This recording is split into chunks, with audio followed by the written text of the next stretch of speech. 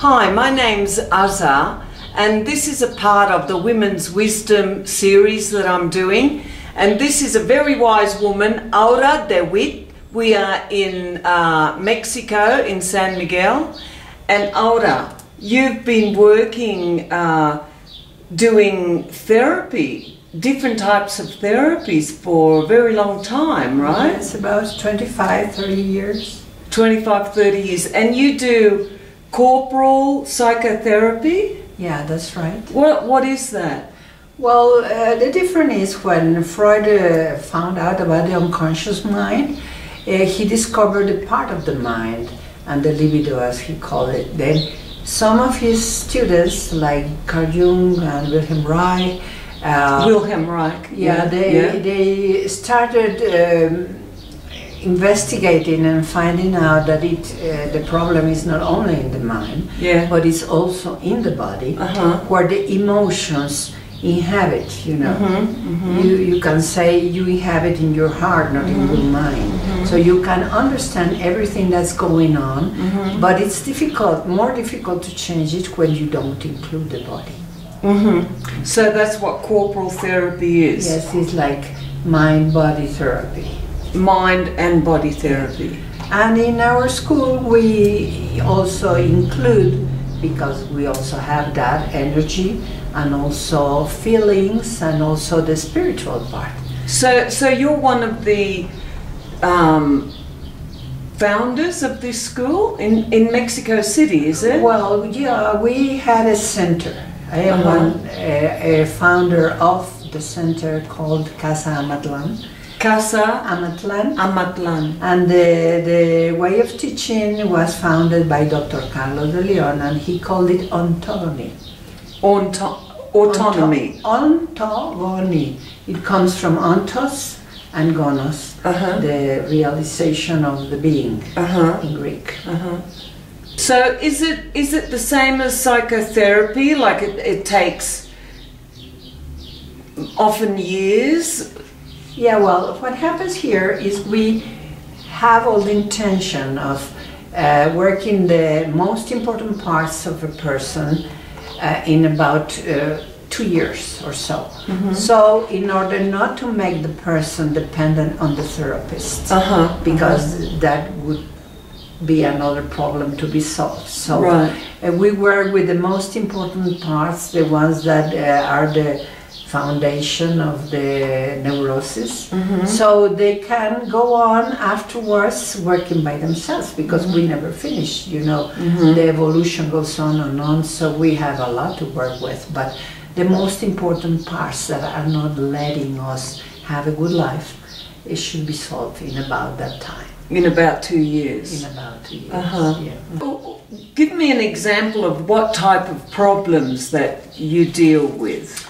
Okay, you have very important figures in your life, like father and mother, that normally they are not able to cover all the needs of the child. So this child has those needs, and he learns to also protect himself in different ways. So those things keep going to the unconscious mind, and then they form a way of dealing with the world that is not the best most of the time. So it's reactionary fear. Yeah, of fear course. processes. There are reactions, there are defenses, they are hidden things in order to protect itself. And in order to have all those needs covered, he acts in a different way as he should if he were a spontaneous, healthy soul. Okay. So we need to work with those kind of problems, especially we have the most important problem is with the mother, because she's the first person we have close contact with. Then comes the father, then comes the brothers and sisters, and then all the relationships we have with friends, teachers, whatever. You know? So we are learning ways that are not the healthier ones, or the ones that help us be a better being in order to defend ourselves.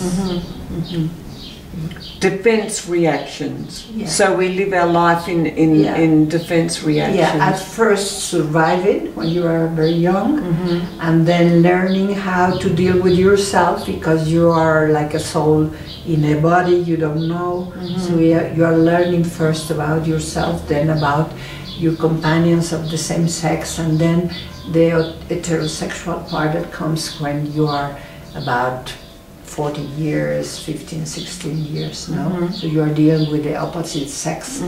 Yeah, and well, it's kind of difficult because our parents don't know how, because they have not been taught. We have to learn it by ourselves. So it's kind of difficult, and then comes how to earn money and be successful and do what you want and whatever. And there are a lot of difficulties there.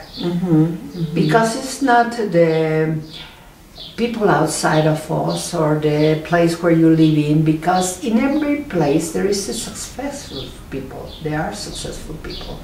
Because they decide to correct their own being instead of blaming others, because blaming only leads you to postpone what you have to do. When you recognize you have problems and deal with them and solve them, then you can achieve whatever you want to. Have good health, be successful, have money, whatever is your goal in life. It's a specific process or what? It's a specific process because we as humans have the same things. Some are more oriented to some problems, others to others, but we all have as humans the same problems, generally. Yeah. They differ because some you already solved, others you haven't. Yeah. But we deal with all those problems that being a human being is what it's all about. Yeah.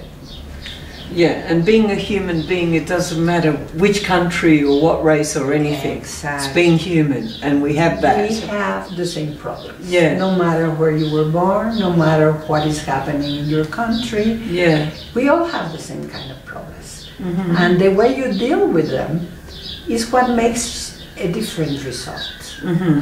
So, basically, what do you gain from this process? Well, be a better person. You can be healthier, happier. You can achieve whatever you want to, and find out what makes you happy. Because this life, either we suffer it or we enjoy it. And you can also choose.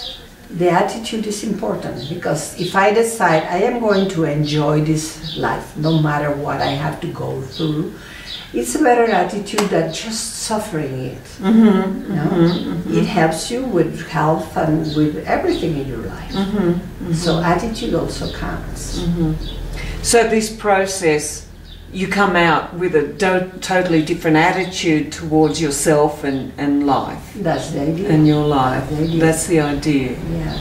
You are neither the worst person in the world, neither you have had the worst situations. There are always terrible things that happens to people. Yeah. So you just deal with it. They have a reason to happen.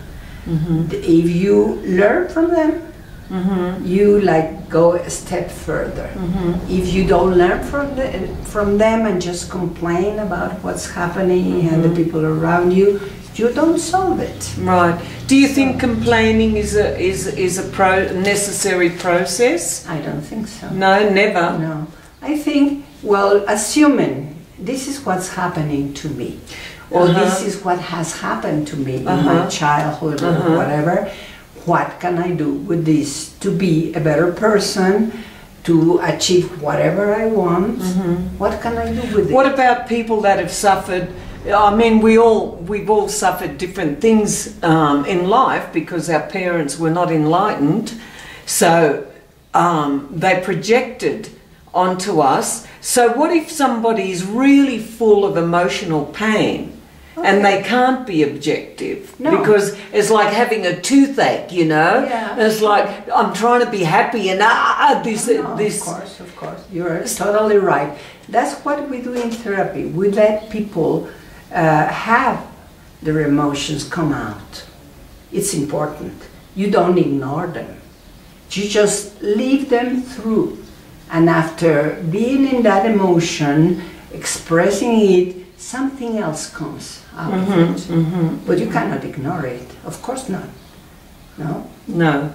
And you sometimes... Or take an antidepressant and depress the emotional pain. We don't believe in medicine, you know, in that case. No, we don't use pills to erase or ignore some things. We just deal with them. Yeah. Let the emotion come out. That's why it's corporal. All the emotion, all the energy that's come with it, the anger, whatever is behind that. So what about people that have been taking antidepressants for a long time? What do you do with that situation? Well, we expect, we cannot take them from their lives because we didn't order that. They have to go with the doctors, but in our therapy, we don't want people to have pills. We want them to be conscious. And pills just avoid that a little bit. Avoid being conscious. Being conscious, because then you are like erasing whatever is there, ignoring it more than erasing, because you don't erase it. You have to go on having pills. And what we want is deal with the problem. Take it out of your system instead of just remedying it with the pills and just numbing. It's a numbing, isn't it? That would be it's the still there, but it's numbing. There, you don't feel it. But what we want is not to be there. We want it out of your system. And you cannot do that unless you live through that. Fantastic, that's great. Thank you very, very much, Azzah. That's fantastic. Okay, thank you, Azzah, for listening. Yeah, very important work. Okay. Women's wisdom, great. Thank you.